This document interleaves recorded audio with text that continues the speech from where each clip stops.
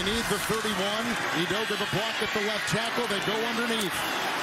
And it's grabbed there by Ty Johnson. A flag thrown. The hit by Hilton at the 20. No gain on the play. Well, with that type of penalty, it's going to be a helmet-to-helmet, and it depends on if they're going to say Johnson initiated it or if the Bengals initiated it.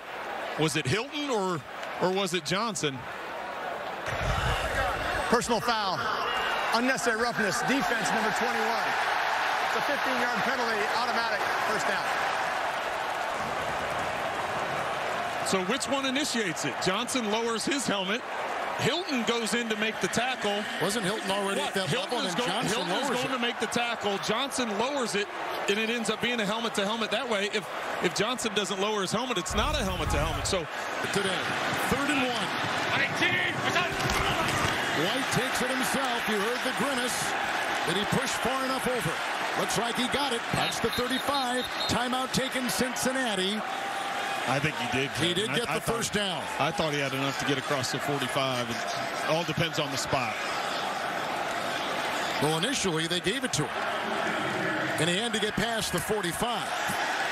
And they give it to him right there as they untangle the bodies. The forward move by White. Enough. Right there, that extra push, right? That second wave. Yep. That second wave. Robert Saleh. Then Baltimore. Then they lost to Cincinnati last week. And then the Bengals this week, and they get upset in New York. Yeah, what a game for Mike White, getting his first opportunity to start and getting his first win. Big win for the Jets. We take you to James Brown in our CBS studio.